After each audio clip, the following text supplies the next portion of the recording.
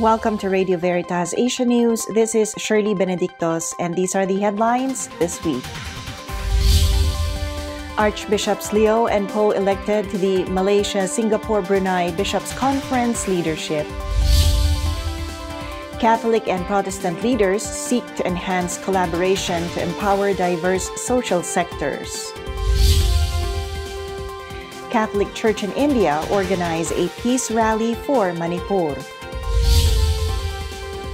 Divine Word Priest discusses Timor-Leste's human rights, inclusive progress at UN High-Level Political Forum.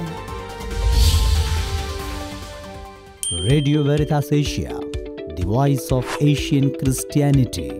Radio Veritas Asia mobile app offers services in English and 21 Asian languages. Download the Radio Veritas Asia app. To get more videos from Radio Veritas Asia, comment, like, and share.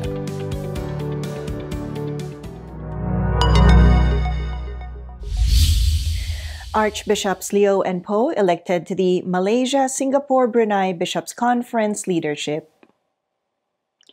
Kuala Lumpur Archbishop Julian Leo has been elected President of the Catholic Bishops' Conference of Malaysia, Singapore, Brunei, or CBC-MSB, and Kuching Archbishop Simon Po has been elected President of the Catholic Bishops of Malaysia. Their election is the highlight of the 112th Plenary Assembly of the CBC-MSB held in Majodi from July 9 to 14. Among the topics discussed were the recent translation of liturgical materials, the output of the Federation of Asian Bishops' Conferences survey on synodal formation efforts at the diocesan and conference levels, and the feedback to the Universal Guidelines framework sent out by the Commission on Safeguarding of Minors from Rome. The CBC-MSB also decided to integrate CARIS into the Family, Laity and Life Commission with only one bishop appointed president.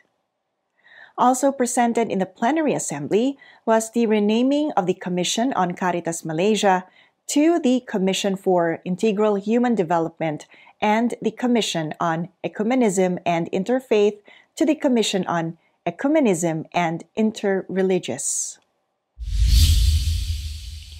Catholic and Protestant leaders seek to enhance collaboration to empower diverse social sectors.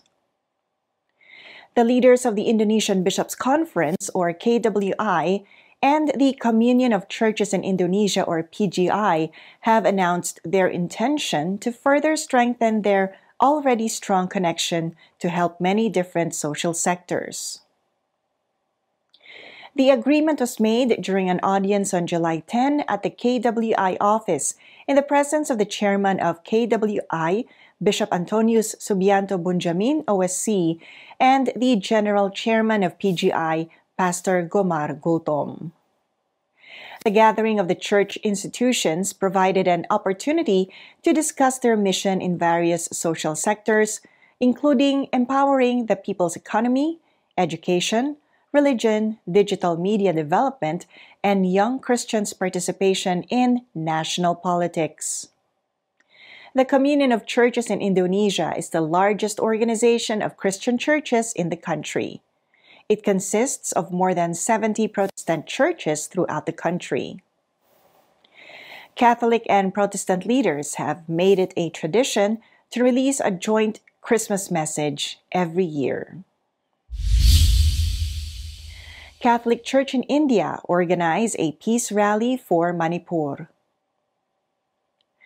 The Roman Catholic Archdiocese of Calcutta held a peace rally for Manipur on July 16. The peaceful march commenced at Don Bosco School Park Circus in Kolkata and culminated at the statue of Mother Teresa on Park Street near Allen Park. Priests, religious nuns, brothers, and the lay faithful participated in the rally while praying and singing hymns while carrying placards, posters, and candles. Archbishop Thomas de Souza said, "We want to show solidarity with the suffering people of Manipur. We pray for eternal peace for those who were killed in the brutal violence." Participants said they joined the rally because they were concerned about the ethnic violence in Manipur and feared that their communities could be the next target. Some are hoping that the peaceful march would send a message to the central government and find a solution to end the attacks. Since May 3, ethnic riots between the hill-dwelling Kukis and Imphal Valley's majority Metes have killed at least 150 people while displacing thousands who are now living in relief camps.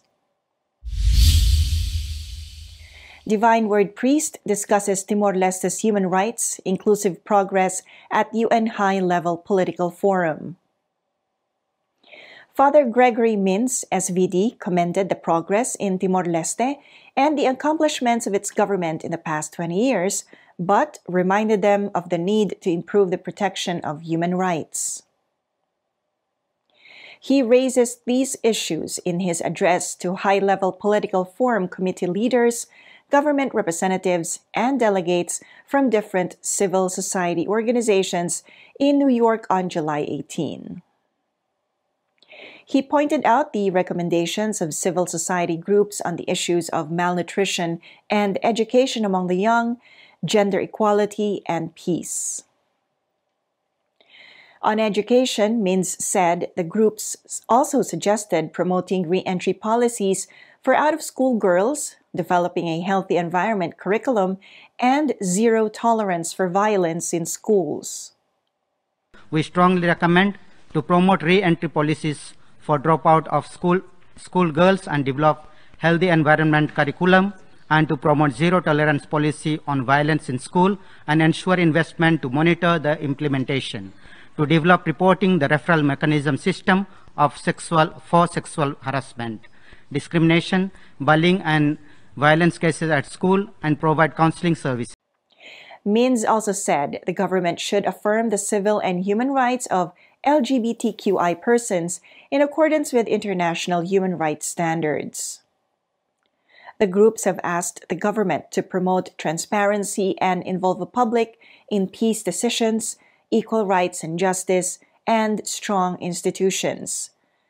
Formerly known as East Timor, the nation was a Portuguese colony from 1702 until 1975. It was also under Indonesian sovereignty from 1976 to 1999.